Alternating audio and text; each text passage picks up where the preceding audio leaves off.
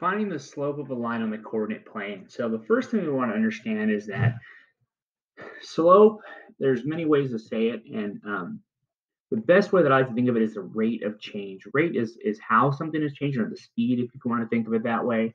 We're going to look at how lines are behaving and changing.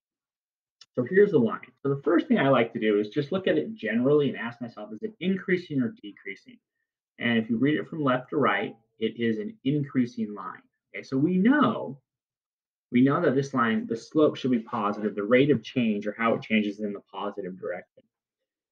So what I'm looking at is how do I find that answer? How do I find the slope? So the first thing I want to do is draw on a slope triangle. Pick any two points on the line. Pick some ones that you can use. You can see A and B are real nice, and draw on a triangle, a right triangle. Now I'm gonna go from left to right, and what I'm gonna do is I'm gonna count how it changes horizontally or in the x direction, and how it vertically and how it changes in the y direction. So if I'm going to count the spaces, not the intersection points. So 1, 2, 3, 4, and 5. So we go 5 that way. This one is 1, 2, right? So now I know it goes 5 to the right and then up 2. The definition of slope is the change in y over the change in x. This is a delta symbol, which in mathematics means change or how it changes. You're basically dividing the vertical change over the horizontal change. So what I got to do is get these values into the fraction. So the up or down is the y change, and the delta x is the x change, how much it goes left to right. So I do the y change over the x change, and then that is 2 over 5. All right, next one. So just looking at it in general, this is going to be a decreasing line. So the slope will be negative. The rate of change will be negative. So first things first, drawing a slope triangle. And like I said, I'm going to start, and I got to follow the triangle. So I'm going to go down 1, 2, 3. Well, down 3 means the change is -3. I'm going to go 1, 2 to the right. So that's a positive change. Down and left directions are negative.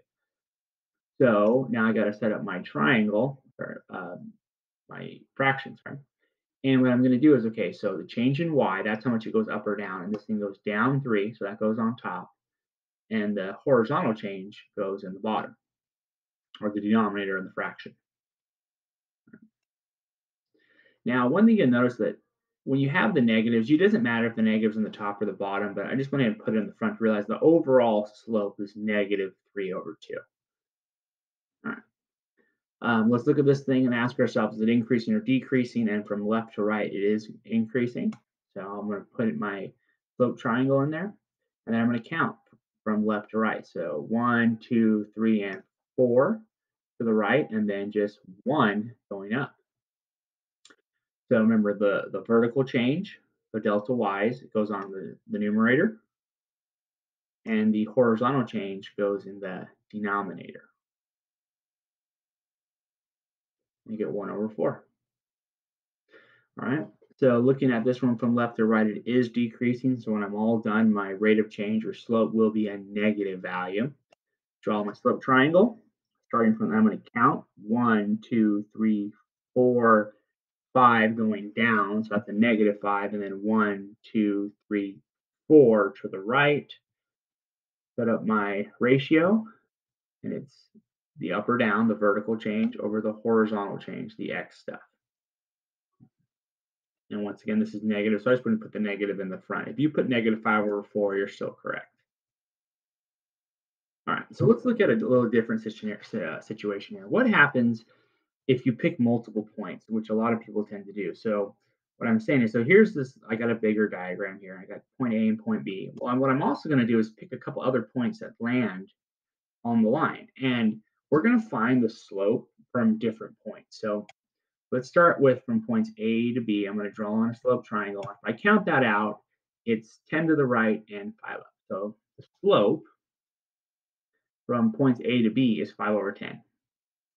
Then I'm going to find the slope from points A to C, right, which is 6 and 3. So that's going to be 3 over 6, right? So I had a bigger triangle, kind of a medium triangle. Then I'm going to pick it from points A to D, and that's just 2 to the right and up 1. So if I find the ratio for that, It's 1 over 2. So which one of these is correct? What is the actual slope of this line?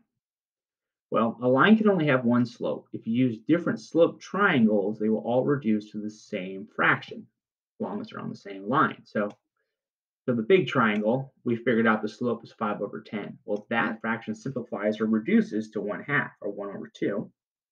The medium triangle, when we found the slope, we got 3 over 6. And this also will reduce or simplify to 1 over 2.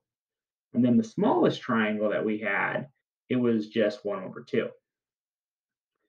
And you'll notice the slope of the line is a half, 1 over 2, because they all reduce to the same value, because every line only has one slope. No matter how you calculate it, it actually only has one slope.